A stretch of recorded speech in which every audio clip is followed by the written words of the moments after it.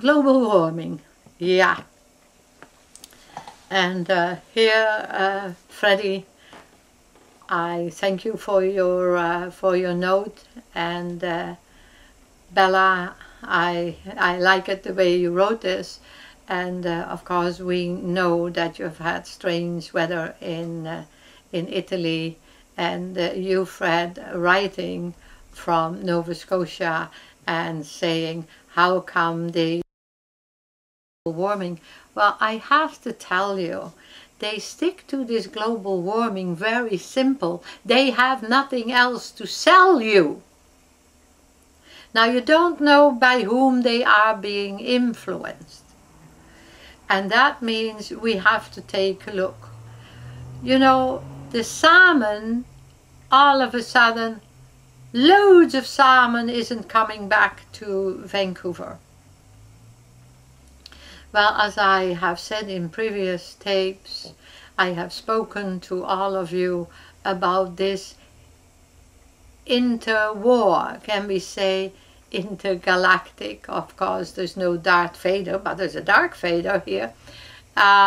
We need to look at what is taking place. When somebody says global warming, and it has been here incredibly cold, doesn't suit the salmon not returning, right? It's been very cold here. We've had a little bit of heat, and great heat was dished out quickly, and then it disappeared, and it has been very, very cool here, cold, for the time of the year. So the ocean, you don't warm up overnight, you know, like. But then also there is another thing.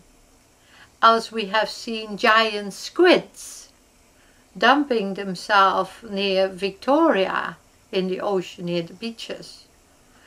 When a polar shift and a global change is coming into being, you are going to see animals, birds, insects, all kinds of things leaving areas and going elsewhere.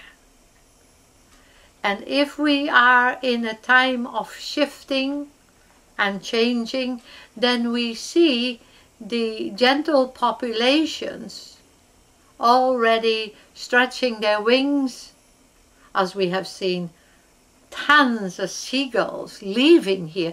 One night it was like it was dark in the sky. So many of these seagulls left. And the next day I was looking if they all had come back.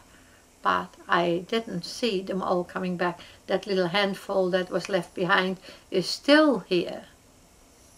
And it is unfair also from the mongers to go and kill all the Canada geese. Kill all the swans, because we need to play and fly our airplanes. No? These were creation, creatures that were created by Creator, that we should as a people honor and respect. But these little salmon have packed up their tails and have gone.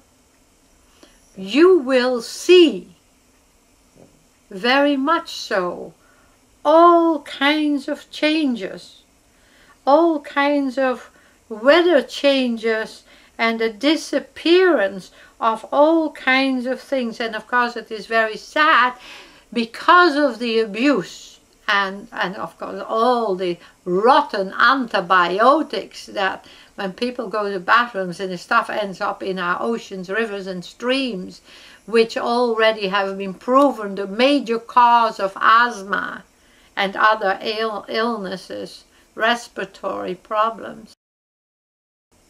This is just my time to reach out to you. This is my time to say to you, and I know many of you don't care a darn, yet there are those who are so gracious and grateful. Think of your Creator more often. Think of more good things you can do, and how harmonious you can live, and how much sweetness you can offer to one another. And I know you don't care a darn about myself as a being. you just keep writing me and you want more and more and more and more and more. But it would be nice if you made sometimes, if everybody sent me $1, then we could buy computers and we could buy equipment and we could pay the little people that are here, and the many volunteers buy them sometimes lunch. See, I didn't ask for me, but if everyone sent us, let's say, $2.50, we could keep this up and keep you in the know, because you are now in the time of the Etherean Travellers. You are in time of the Etherean wars that are there. They are being attacked by the dark forces.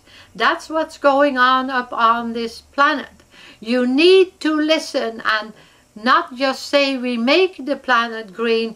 Get rid of all the garbage out of your cupboards that are poisonous. And get rid of your poisonous, hateful thoughts. Learn to love and be compassionate. I am the Saoshyant, and I am here only because Created wanted you to be empowered and to be in the know. So don't blink your eye in the now and be gone.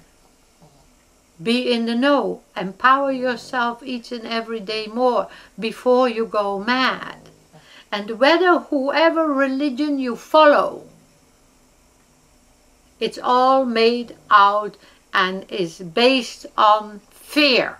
Not love, not compassion, not empowerment. It's all fear. So get rid of the fear and learn to love one another. Bye-bye.